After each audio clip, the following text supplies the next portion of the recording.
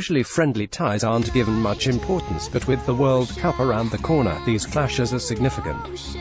With the 2017-18 club season done and dusted, you could be forgiven for thinking that there will be a lull of about 3 weeks still. 2018 FIFA World Cup kicks off on June 14th, but there are plenty of international matches that will take place starting from Monday. Confused? Well, don't be, for these are the warm-up matches before the quadrennial extravaganza kicks off. And on an average, every team will have 3 friendlies in the next 2 weeks. Usually friendly ties aren't given much importance, but with the World Cup around the corner, these clashes are significant for managers.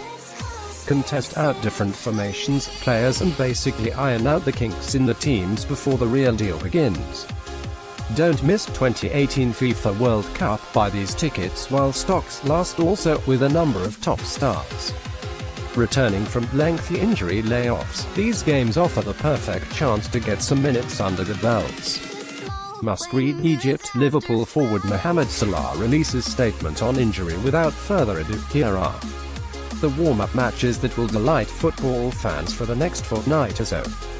Monday, June 28th, South Korea vs Honduras, Turkey vs Iran, Nigeria vs DR Congo, Italy vs Saudi Arabia, Portugal vs Tunisia, France vs Ireland, Mexico vs Wales. Wednesday, May 30th, Argentina vs Haiti, Panama vs Saudi Arabia vs Peru, Spain vs Switzerland. Monday, June 4th, Italy vs Holland, Serbia vs Chile. Tuesday, June 5th, Wednesday, June 6th, Norway vs Panama, Czech Republic vs Nigeria. Thursday, June 7th, England vs Costa Rica, Portugal vs